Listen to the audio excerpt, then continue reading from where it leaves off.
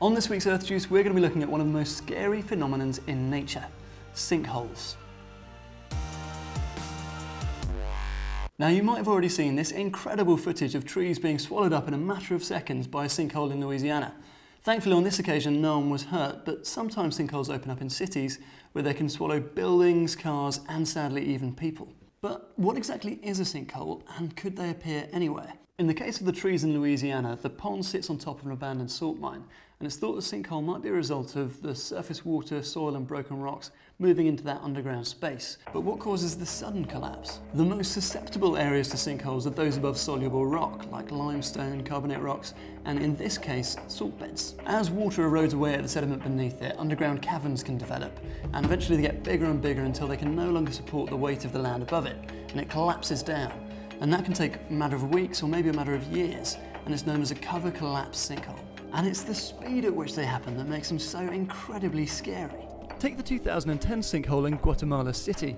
Residents had heard rumbling sounds for weeks, and then early one morning a huge circular cavern opened up almost instantly, measuring 18 metres across and 100 metres deep. Tragically, it was responsible for 3 deaths and the collapse of a 3-storey building.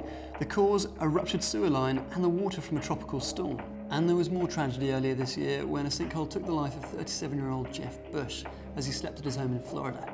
The sinkhole opened up beneath his bedroom in the middle of the night. The occurrence of sinkholes in Florida is sadly a common thing, as it sits on a system of limestone caverns. The very nature of sinkholes means that it's possible that they'll continue to grow.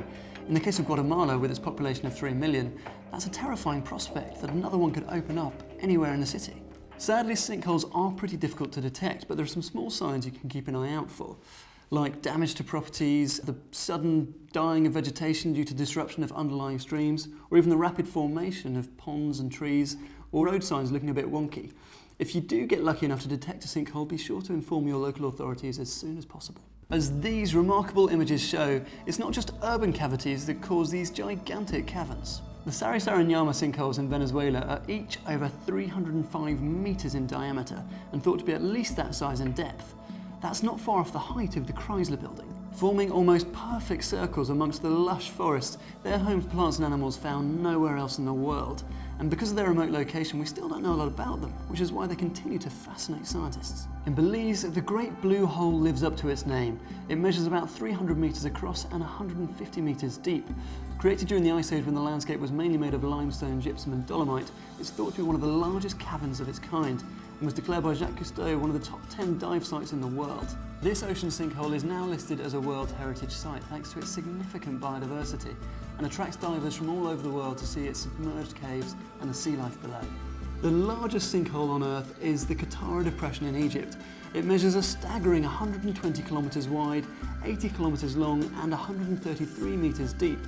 So essentially it's a sludge-filled quicksand pit that covers 18,100 square kilometres. Have you ever experienced a sinkhole?